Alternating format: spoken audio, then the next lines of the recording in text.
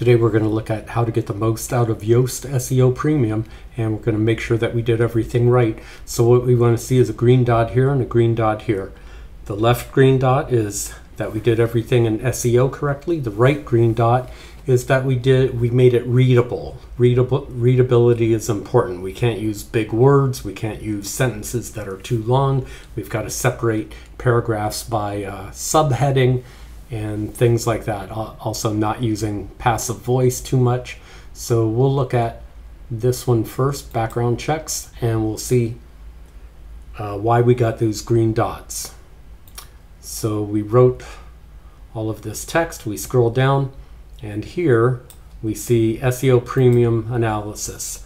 So it lists all of the things that we did right, and it would show a red dot next to anything we did wrong that we could improve on. So we did all of these things right. There is nothing Yoast is recommending that we could do to do a better job here. Then they also give us readability, and they're saying that we didn't use a passive voice too much, we didn't use consecutive sentences too much, we did put in a subheading, our paragraph length is not too long, sentence length is right, transition words are there, like after a sentence ends you've got to say for example at the beginning of the next sentence and things like that. Word complexity, they want it to be so simple that a young teenager could read and understand every word of this. And then inclusive language is another thing that we're looking at. So Google won't like it if we use words like crazy. Crazy can be insulting to people, so instead we would use a word like unbelievable. So if I said, wow, that was really crazy, that would be wrong. I should say, wow, that was unbelievable. Also words like salesman instead of salesperson.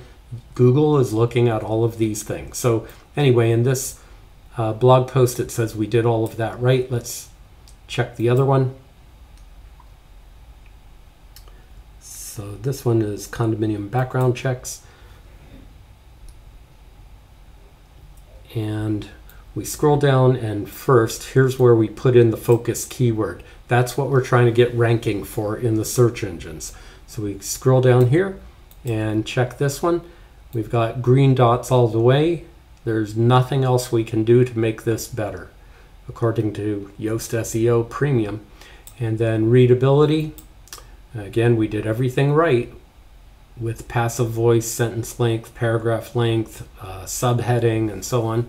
And inclusive language, all good there too. There's one feature Yoast SEO Premium gives us, which I think is almost pointless, and I'll show you why.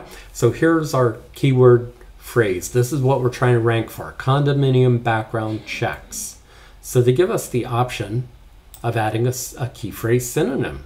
Sounds good, right? But what would be a synonym to condominium background checks? Oops, I'll put in this.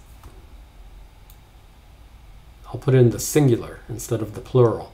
So where did that go? Click on that. Here it is. Add related key phrase. So the related key phrase would be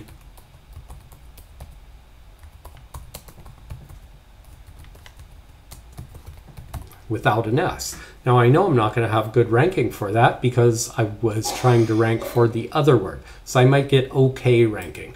So the key phrase length is good. The key phrase density is good. I did use that phrase in here, but key phrase in the introduction. Well, of course it's not in the introduction because I used this key phrase with an S on the end of the word check. And key phrase in the meta description, it's missing. Well, that's because, again, I used the key phrase with the letter S. So it's an almost useless feature that they let you put in a related key phrase. But other than that, it does work great. We've got everything in here that Google wants us to have for good results in SEO.